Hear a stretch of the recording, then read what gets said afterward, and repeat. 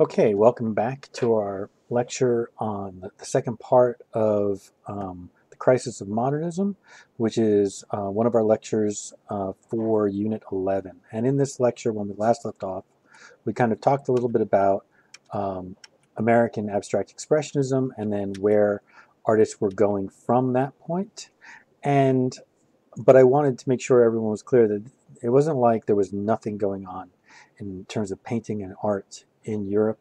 There was a whole lot going on, and I don't have time necessarily to show a lot of it, but I think looking at Giacometti and Morandi and Dubuffet, Dubuffet is the one here, that you can kind of see that there was a lot going on and a very kind of different approach. And although quite varied between these three, they were still strikingly different from what was going on in America with abstract expressionism, philosophically taking a very different approach to painting. Although you could certainly see a connection in terms of how Giacometti painted negative space, a connection between the way he painted negative space and the way the abstract expressionists painted in general.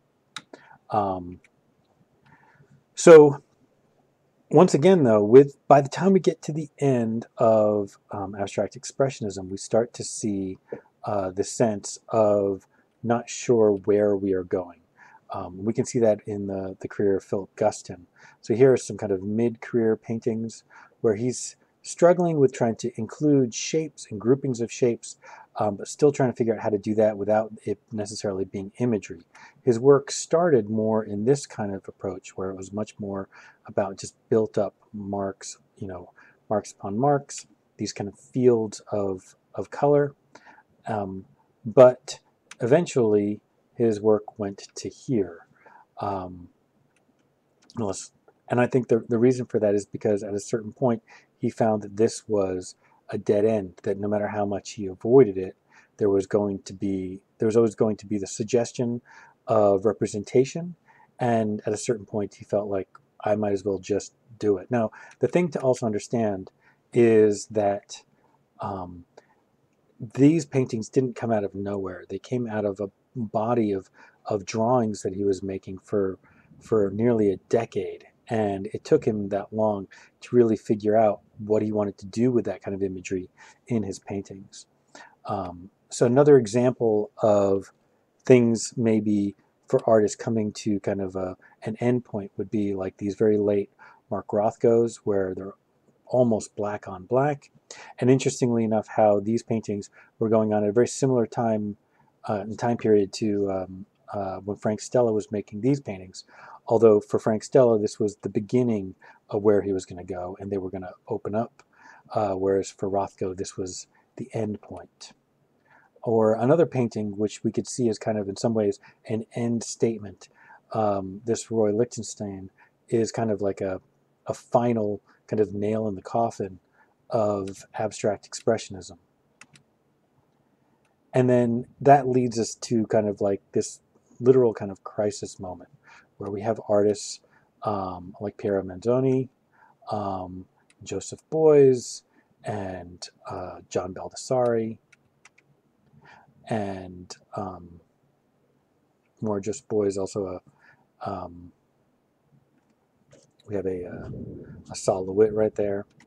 And what all this artwork has in common is this sense of artists being a little bit unsure of where to go from here, and then some of those artists using that as kind of like a spur or an excuse to go, to the most extreme places. In this particular case, we see Piero Manzoni with this piece where he is selling little balloons of the breath of the artist.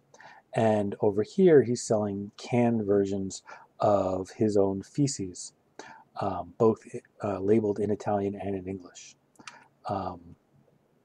And with Joseph Beuys, we have these kind of installations as well as performance pieces. With John Baldessari, he famously, at a certain point in his career, realized that he was, like all the paintings that he had tried to make were all terrible, and he basically performed a funeral for his paintings. He brought them all to a crematorium, and he burnt every single painting that he had. And then the very first piece he made after that was in his sketchbook, a piece where he wrote over and over again, I will not make any more boring art, which he then turned into a wall installation piece, as well as other pieces like gallery spaces where he just covered the walls with that phrase over and over again. And these kind of performance pieces, well, I'm blanking on what's his name, the guy who got himself nailed to his Volkswagen Beetle. I'll remember it shortly, probably in the next lecture.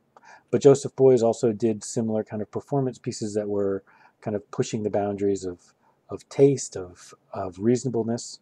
In this case, he locked himself in a room for a week in a Manhattan flat with a wild coyote. And Saul LeWitt, like his pieces, by trying to remove just the entire presence of his of any kind of physical object to make the artwork purely be just about the idea of the making of the work. That in of itself is a kind of like this kind of an end statement.